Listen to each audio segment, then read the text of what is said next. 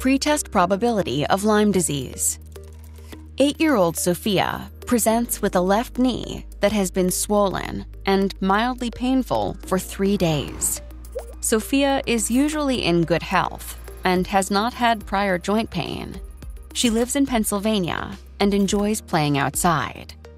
She does not recall any tick bites, and her mother does not remember seeing any ticks on Sophia. Her vital signs are normal, and she has no rash.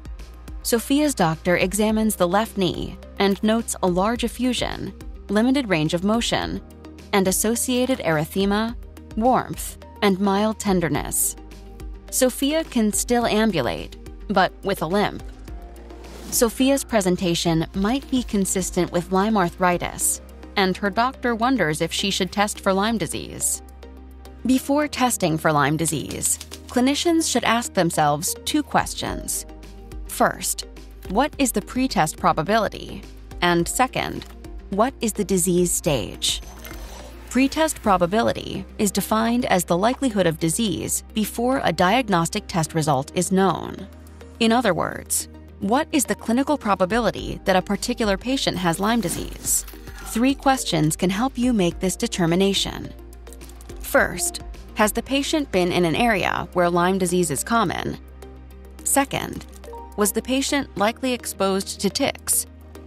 Third, does the patient have symptoms that are characteristic of Lyme disease? When the answer to all 3 questions is yes, pretest probability is moderate to high, and testing might be helpful.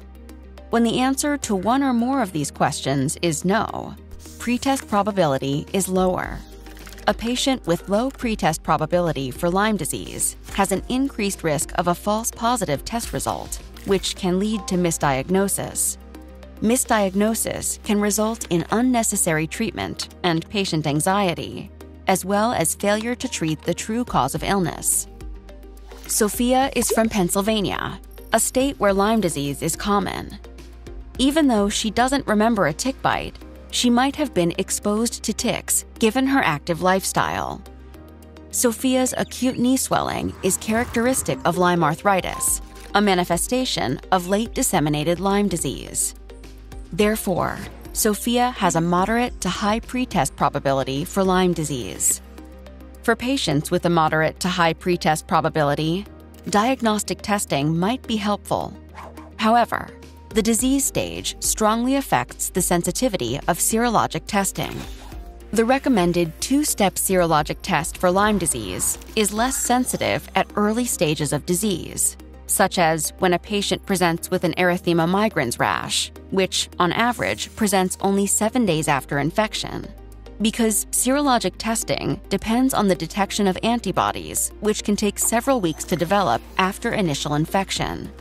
Because test sensitivity is poor for patients with erythema migrans, a manifestation of early localized Lyme disease, treatment should be prescribed without performing diagnostic testing. The sensitivity of Lyme disease serology is excellent for Lyme arthritis, a manifestation of late disseminated Lyme disease. Testing could be very helpful in Sophia's case. A positive 2-step serologic test for Lyme disease would support a full course of antibiotic treatment for Lyme arthritis. A negative test would suggest an alternate diagnosis and should prompt the clinician to consider additional diagnostic evaluation. Learn more about Lyme disease testing while earning free continuing education credits. Visit www.cdc.gov/Lyme/healthcare.